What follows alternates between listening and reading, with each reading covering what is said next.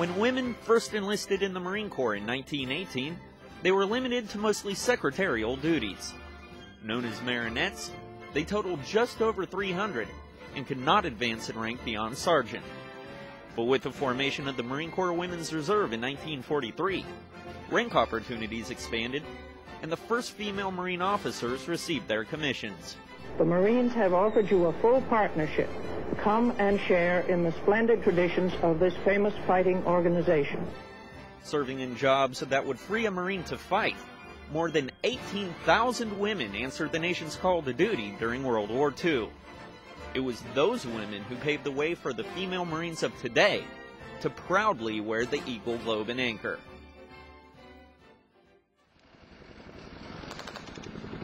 We're controlling everything on that right now, over. First got work on that. I don't have anything. Roger. To this day, women are still prohibited from serving in occupations involving direct combat. But the fighting in Iraq and Afghanistan has made the Combat Exclusion Law difficult to comply with. Not having a true front line in the global war on terror, along with the need to respect the Muslim custom forbidding men from touching women, led the Marine Corps to develop the Lioness program. What Lioness, the program, is for going out on the checkpoints around the area and searching the females that come through, either by foot or in the vehicle. But before that can happen, female service members must first learn local customs and cultures. They're also trained in Marine Corps martial arts, weapons handling, and rules of engagement. It's usually a far cry from their everyday duties, but it's a job they volunteer for. This is the story of one Lioness. She had a nickname, though. We called her Boo. Proud mothers hardly ever hold back.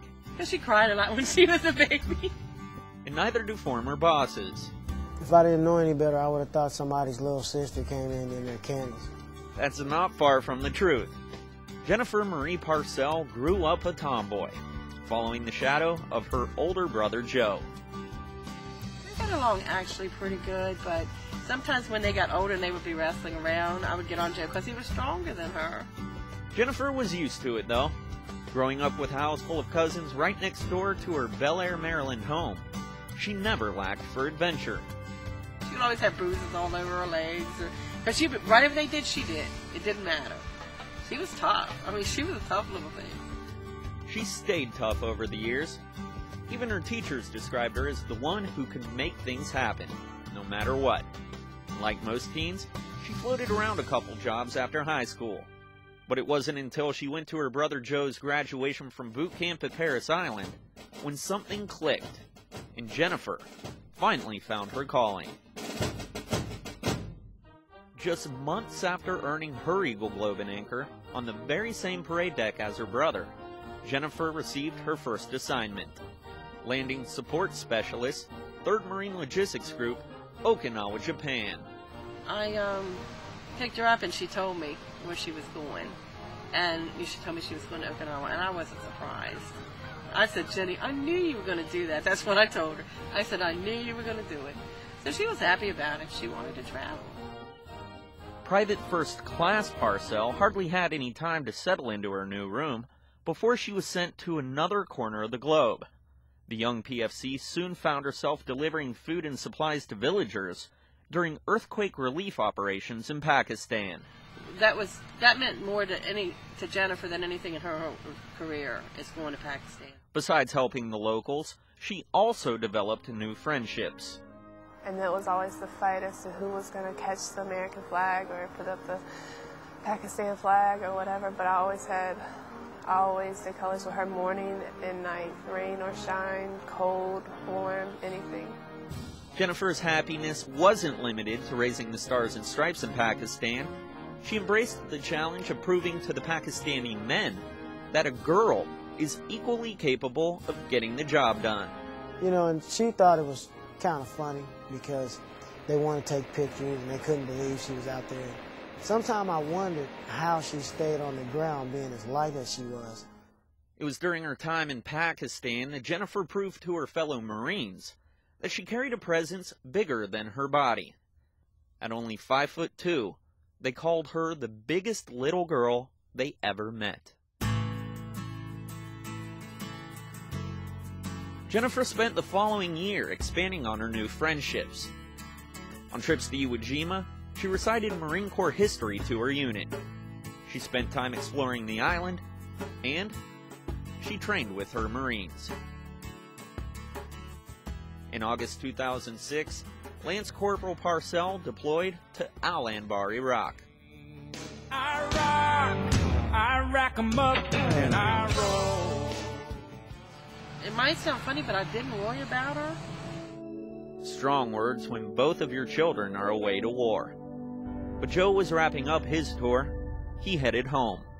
Jennifer, on the other hand, just got there. Ready to make a difference, anxious to do her part. She did it in the Lioness program, volunteering without ever having told her family. Everything was fine.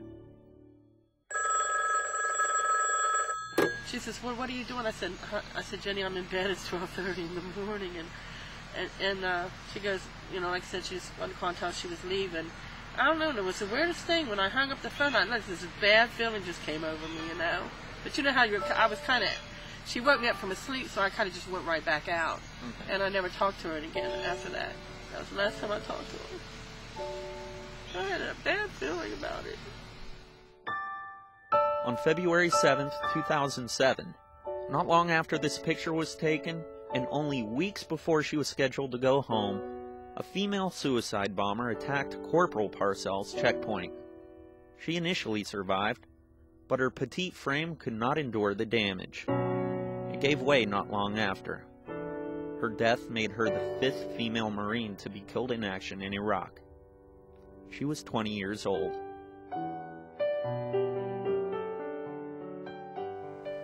My initial reaction was, it couldn't be true.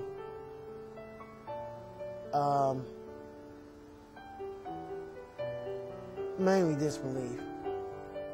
I got a phone call and I was told, you know, you might want to sit down. I didn't think much of it, didn't think anything about it because I saw her a month before she left and I haven't heard anything since.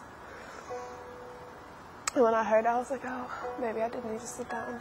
And then that night when I drove to the PX and I heard colors, I just sat in my car and cried because it wasn't the same after that. Like, who is that? It was like 2:15, I think it was. I'm like, wow, you know, who could that be? And as soon as I opened the door, I didn't even open the screen door. I saw her there, I knew. And I knew when I opened the door, she was gone. And when they come in, they said, you might want to sit down. I said, just tell me. Just tell me. With her family's grief shared by an entire town, she was laid to rest little more than a mile away from the home she grew up in, wearing her dress blues and her Purple Heart. We gather here today to remember a fallen comrade. Memorial services were held in Okinawa as well. Most of the Marines knew her as Corporal Parcell. A privileged few knew her simply as Jenny. Either way, she was the true embodiment of a Marine through and through during her short life. Fierce in battle, gentle in friendship, a nurturing friend, a proud sister, and a loving daughter.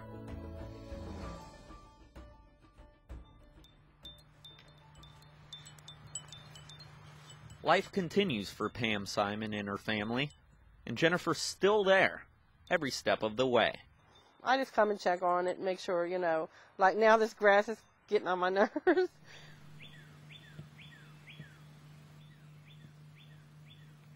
Their home still screams Marine Corps. Marine statues and photos adorn the living room, while Jennifer's is filled with promises of a different life. A life that is honored in Jennifer's other room. Each year, thousands of recruits take their oath of enlistment at the Baltimore Military Entrance Processing Station. On this day, more than 2 years after her death, the very room she and her brother took their oaths in became the Corporal Jennifer Parcell ceremony room. Of course, I was on board with it. I said, that's great.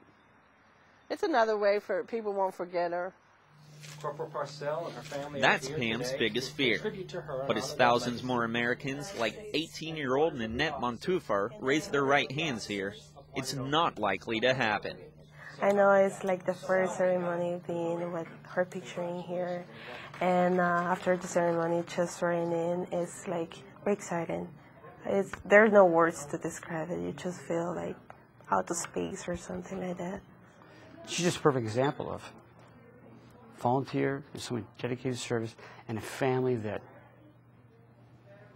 suffered a tremendous loss in their life, but understand the greater picture, the purpose of it all.